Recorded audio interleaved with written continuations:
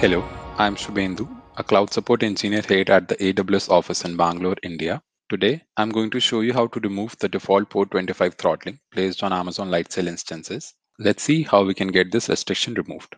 As you might already know, AWS blocks outbound traffic on port 25 for all Lightsail instances. This block is put in place because port 25 is the SMTP port used for non-secure email, and blocking this port is an email spam prevention measure.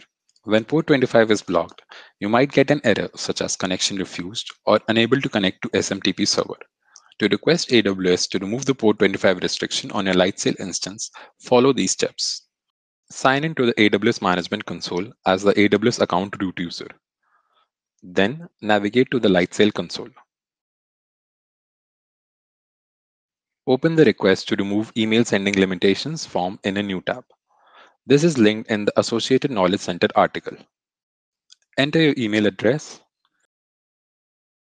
Provide the required information in the use case description field. This information must include a clear and detailed use case for sending email from your Lightsail instance. Also provide a statement outlining your plan to confirm that your account isn't implicated in sending unwanted emails. Because this form is common for various services, provide confirmation that the request is for the Lightsail service and the region where your instance is hosted in. You can also provide the Lightsail instance name. As an option, you can provide the static IP address that you currently use to send outbound emails. You can also set up a reverse DNS record.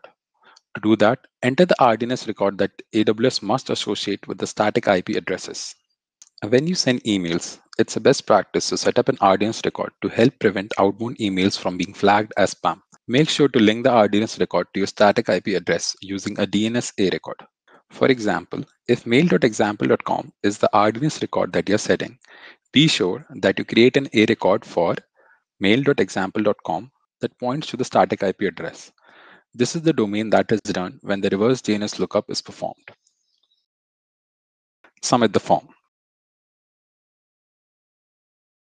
Note that these limits are approved for each region. This means that you must submit a different form for each region. After the form is submitted, you'll receive an email with the request ID on the submitted email address. It can take up to 48 hours to process your request.